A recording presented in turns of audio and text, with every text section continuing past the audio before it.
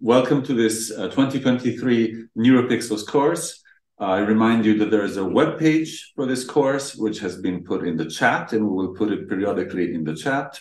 I am one of the members of the advisory board. The other is Nick Steinmetz, but the organizers are Celian and Enni, whom I will introduce in a second, in a few minutes.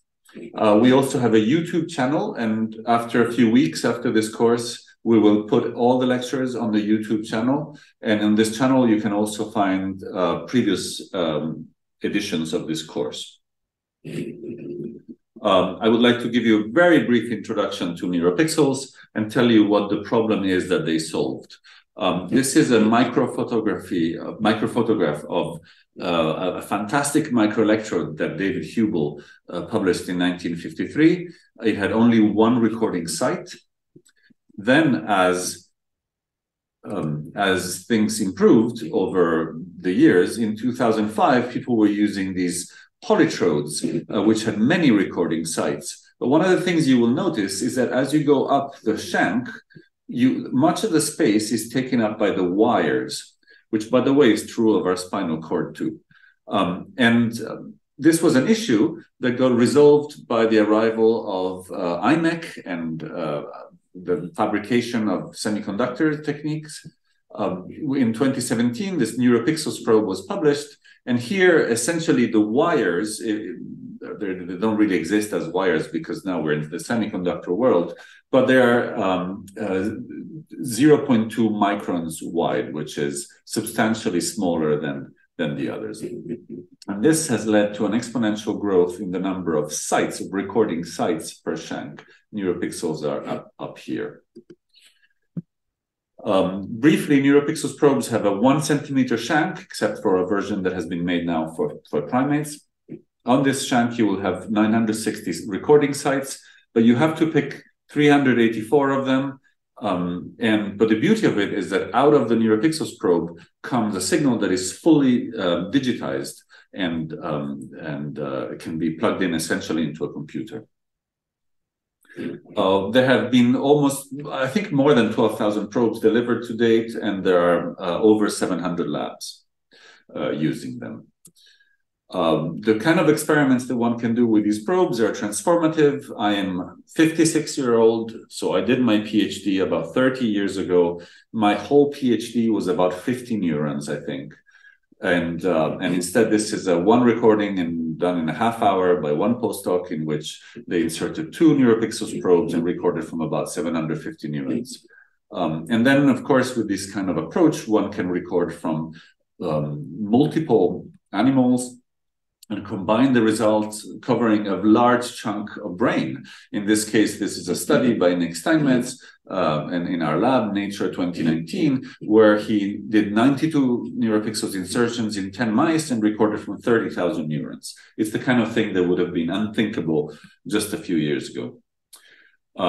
As you might have heard, there is now a new version of Neuropixels probes, which is called the 2.0.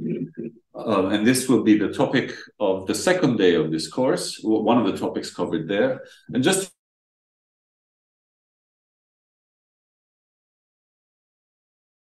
they were piloted in 2014, they were published in 2017, and they were released in 2019.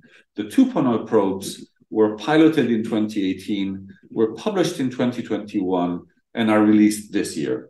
So this is the kind of scale that it takes. It costs about 5 million euros to develop these probes. And so it is only thanks to charities and funders that this is possible, because it would be very hard for a company to recoup that money if they invested it. So the probes are made by IMEC at cost price, because IMEC is a non-profit research institution, as Carolina Mora Lopez will explain after I'm done talking.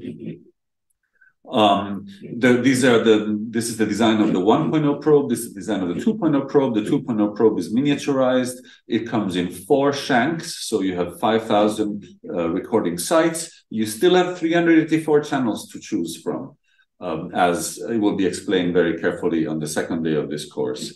The arrangement of recording sites is slightly different. These ones are aligned, which makes it easier to correct for probe motion. So this is an experiment in which we imposed probe motion on purpose to imitate the motion that there would be between the brain and the probe in a live brain. And then we found that in software, we could remove this motion. We could do motion correction. And that's thanks to the orderly linear arrangement of recording sites. A beautiful thing that can be done with these probes, because they are miniaturized, they're smaller. One can implant them chronically more easily than 1.0 probes and record for, I don't know, 40, 50, 60 days from a decreasing number of neurons, but still you have neurons for many days.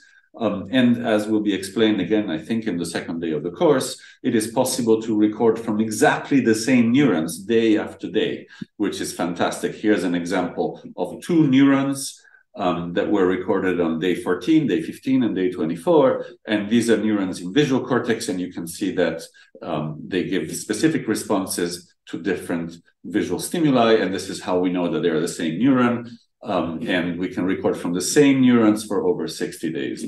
This is all material that you will hear much more in this course. Just to give you an idea, because there's a proliferation of Neuropixels probes, I just want to introduce the fact that these are the only 2 released probes, the 1.0 and the 2.0.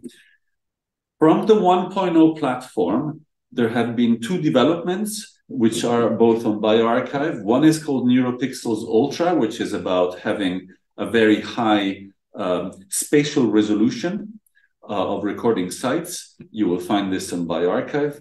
And another one is called Neuropixels NHP for non-human primates. And in these ones, the shank is 5 centimeters long instead of 1 centimeter long, but the rest of the technology is the same as the Neuropixels 1.0.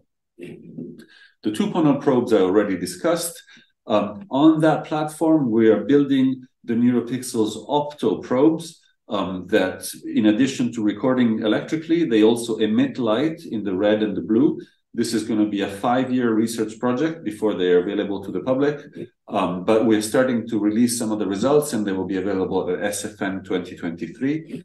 And Tim Harris, who has headed all of these projects, is also now working on Neuropixels NXT, which is another platform that is much more miniaturized. It uses another level of miniaturization in semiconductors. So this was just a broad overview of Neuropixels. Everything I said will appear in the course, except maybe for this slide. I just want to tell you something about you. Right now, there's 208 of you, which is remarkable because it's about 1/3 of the people who signed up, and usually there's a lower percentage. This is where you work. Many of you in America, United Kingdom, other parts of Europe, some of you around here in the Middle East, India, China. I imagine the ones in California haven't woken up yet, and the ones in China and Japan, maybe, no, mostly China, will want to go to sleep soon. Thank you for staying up late at night for us. And then who are you? You are, well, first of all, 48% women, which is fantastic. We have gender equality. You are pretty evenly spread in terms of expertise. Many of you, well, some of you have no knowledge of Neuropixels. The majority are setting up for experiments, but a big chunk also are beginners, and we have some intermediates. A lot of PhD students, a lot of postdocs, and some PIs. Great to see research staff. Yay, research staff. And so welcome and thank you for joining us. 214 of you right now. And a brief overview of where we're going. This course is divided into 2 days. The first day is an introduction to Neuropixels, covering lots of topics that have been covered also in previous years, but going really fast and giving you pointers more than instruction. The second day goes in depth into spike sorting with kilosort, Neuropixels 2.0, and chronic implants that can be explanted.